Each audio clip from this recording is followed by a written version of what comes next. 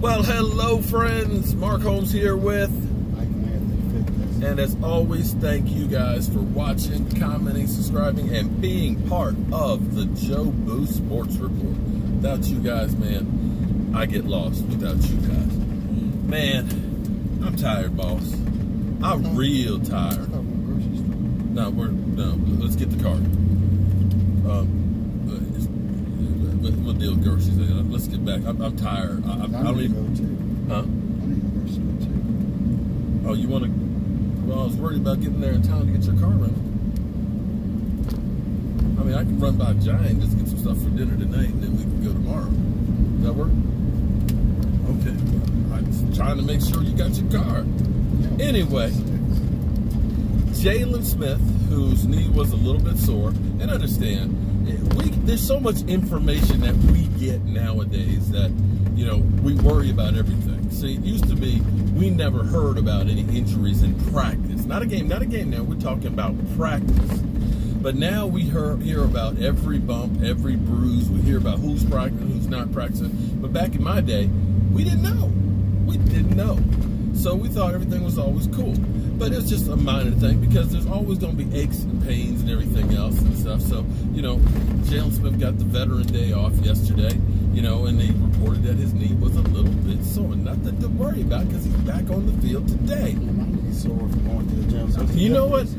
I need a day. You know what? I need a rest day my damn self because my knee, my back, my eyes, my arms, my shoulder, everything aches. Can I get a Veteran Day off? Can I, boss? No? I'm not your boss today. Oh, okay. Well, you're my boss today. You know, my boss is an asshole. He's a real asshole. Oh, that's me. But Jaylon Smith was what his expectations are for the defense this year. And he said elite. And it all starts today, friends. That's right, today, out on the practice field. Is that with Taco? There's more people than just Taco. See, you just cold, man. Well, leave Taco alone, man. If he shows me something this week, then maybe I'll. You're just cold, man. I tell you one thing. The guy got thrown around like a ping pong ball with first and second string guys. Guys actually gonna make the team. So what you're trying to say is he was like that taco, you know, when you buy the tacos in the store on the plastic wrap and you have to put them in the oven. So what you're saying is before you put them in the oven to make it crispy, it was kind of flimsy. Is that what you're saying? He was a flimsy taco? His interview didn't show any hard. Or was he just like a flour taco that's just a soft taco? It looked like a ping pong ball. That's what it looked like. Man, I tell you one thing. One thing in life you do not want to do is get on Michael Anthony's bad side. Because when he's done with you, he's done with you. I mean, seriously. You know, once you're in the doghouse with him, man, things are bad. But anyway, I love the fact that, see, that's the difference between, say, a Jaylon Smith and an Odell Beckham. Because Jaylon Smith realizes, listen, we're going to be elite, and it starts in practice. That means we got to work for it.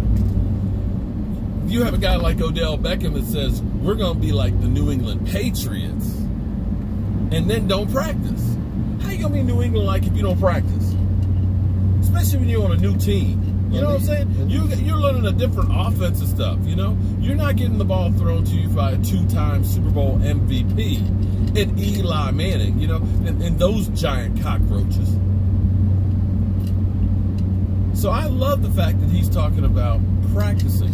Now, you know, and I think we're looking at a couple of guys that are going to surprise people this year. I think this is the effect of Chris Richard, and you know, we haven't talked enough about Chris Richard this year.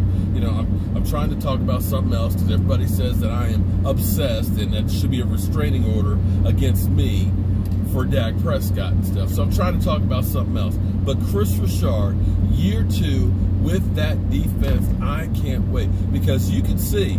You saw some Jordan Lewis plays there that first week, and I know it was just the first week. I know, and it was only the 49ers. I know. But you're seeing these guys in better positions and having better technique. And the things I saw from Awuzie, oh, yeah, you know what? Him and Armstrong too looking good. Yeah, and even Anthony Brown. Yeah, he was looking. So I think these guys are going to step up. And if we can get that pass rush, I need to see more from Tristan Hill. I know it was the first game. We're going to give him time because when you're in that first game or so, your eyes are wide open. Look at that. 1565 just to go to Dale City. That's outrageous. That is 10 miles. How are you going to charge 1565 for 10 miles? Damn. It's literally highway robbery out here, man. But I think you're going to see these guys play really, really well. And if we get the pass rush, if we can finally get some people back on the field healthy, and we get a pass rush, and these guys are able to take it up a notch, ooh-wee, you might be looking at a top 5 defense. And I can't wait to see that. And I'm happy that one of the guys out there that's a true leader is talking about practicing to become elite. That's what I'm talking about. I couldn't be any happier with Jaylon Smith. And when you think about where we were a year ago with Jaylon Smith, because think about it, we were coming off the season where he was literally on one leg, and we didn't know what we were going to get from Jaylon Smith. For him to have that season after the year before, where you looked at that, basically, God, I can't remember what it was called, but basically, because he had to wear the Ritchie brace, where he literally had no lift in his ankle, For him to come around and be as fast and as dominant as it was, that was just a thing of beauty, and I'm excited as can be.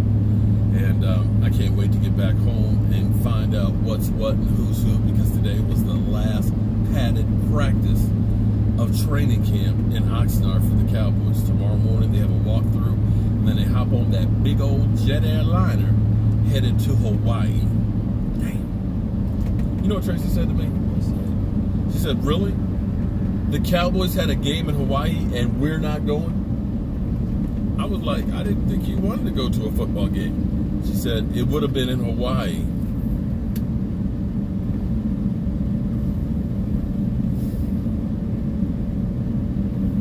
Can't win. I just can't win. I can't. So my question is, why are they going to Hawaii for? My question is, why are you going to Hawaii for a preseason game? Goodwill, make money. I mean, it's the Dallas Cowboys, and of course they get to go to Hawaii. Yeah, but could you do it during the season? Have a couple of games in Hawaii during the season? Well, that's not considered a foreign country, though. Who cares? It's Hawaii. And I got to tell you, it's nice going to Hawaii. I would love to go to Hawaii for a game again. Wow. Or I tell you what, those of you who live in Hawaii, you got the best of the world, because you wake up in the morning, you get out of bed, and there's already football on. It's football. It was like 8 o'clock in the morning. There was a football game. I was like, that's damn. too early. Are you kidding me? I was in the bar having I'm still asleep. Having breakfast, watching football. Then you got the afternoon games, which were like 11 o'clock. The night game was like 4 o'clock, and it was still light out. It was light outside for all the games, man. And when they were finished the games, then you'd go out on the beach, man. It was like paradise. Yeah, I'm like, if I was Hawaii, I'd try and have me a pro football team, and I guarantee you that everybody would want to be playing that team.